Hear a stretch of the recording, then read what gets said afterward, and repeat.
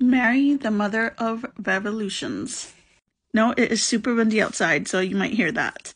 In the TV show Doctor Who, they frequently mention perception filters, which disguise something that otherwise would be in plain sight. It doesn't necessarily make the object disappear, but the filter makes it unnoticeable. In a similar way, when I look through passages in the Bible, ones I have read or heard a million times, especially growing up as evangelical/Pentecostal, it feels as if a perception filter has been destroyed and I can now finally experience the Bible in its fullness. Luke 1:46-55 is one example of a passage that it feels as if there was a perception filter on it when I was a kid.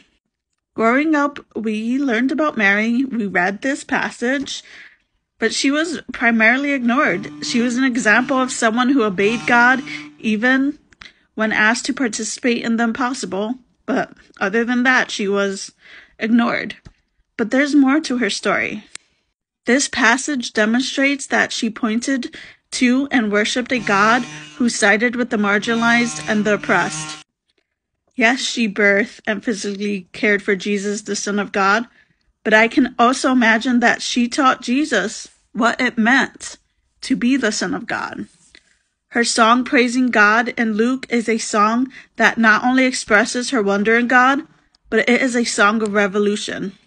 Maybe Jesus was born recognizing and embracing who he was, but most likely he had to be taught and nurtured into his identity as the Son of God. And his first teacher would have been Mary. I imagine she taught Jesus about the God who rejected the status quo, who looked at disgust at the powerful whose wealth and status were gained at the expense of the marginalized and poor. Mary's obedience to God was not one of quiet acceptance. It was an obedience built on protest and power.